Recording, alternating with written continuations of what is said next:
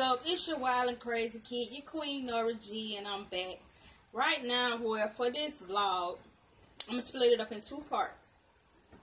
It's going to be a whole topic, but it's going to be divided into 2 parts. It's about relationship for one. That's the topic. Relationships.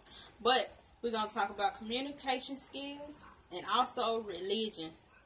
Why is it so hard to talk about religion in a relationship? Is it just forbidden? Or is it, just totally avoided all the way around? Okay, communication skills. When you're in a relationship, it's always good to be able to communicate. Like, if you're going to be involved with someone, don't just sit there quiet. Be able to communicate. Be able to tell this person what you like, what you don't like, your history or your future goals. Or, let them know what your mindset is. What kind of books you like to read. What you think about political things. Or how you feel about what's going on in today's society. Or, something like that. Something that you can share and, branch your mind out with. It's not all it shouldn't all be about sex or, going out to eat or something like that, I'm trying to find the right way to word, to word this, because I don't want to be rude to some people. I don't want certain individuals to be offended. But yeah, you got to be able to communicate. You got to feel comfortable talking around your mate or whoever you're in a relationship with. You got to feel comfortable with yourself enough to be able to open your mouth and speak. Don't be so shy or stubborn towards whoever you're dealing with. If you feel they won't be able to accept your thoughts or how you feel about certain situations or things, then that's fine. That's cool. You're going to have a debate regardless. It may be something you both agree on. It may be something you feel different about. But, communicate. Share your thoughts. Don't just sit there and waste your precious time on a relationship just looking at each other like,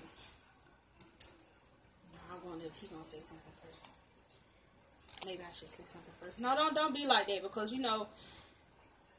from a man's, from men, let me just say that. I'm not going to say a man's point of view, but I spoke with different men and, they don't like that. They like, all she do is just sit there, or Shawty don't talk about nothing, man.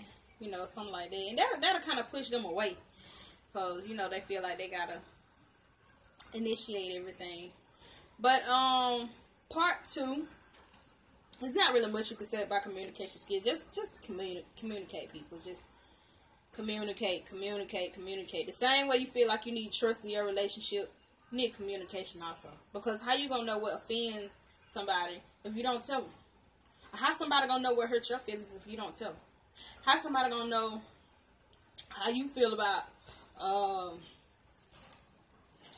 situation that happened on the news and they bragging about it, and, they feel different towards it, and you getting red and you getting heated, but they don't know that you don't like it because you never spoke on it. So communicate, people. Communicate so they'll know what you like, what you don't like, what makes you happy, what makes you smile, what makes you frown. So that's what I have to say about that. Religion, I think I'm gonna have to go deep into that. So I might just do that separately. But it's gonna be back. It's gonna be right after this video also, because that's a deep topic. But communicate, people.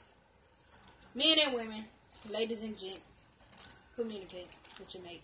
If you don't like something, just speak on it. Don't hold it in. Don't drag it along, because it'll get worse throughout the relationship, situationship, however you want to put it. So just speak on it. Don't hold it in. It's your girl Nora G, your wild and crazy kid.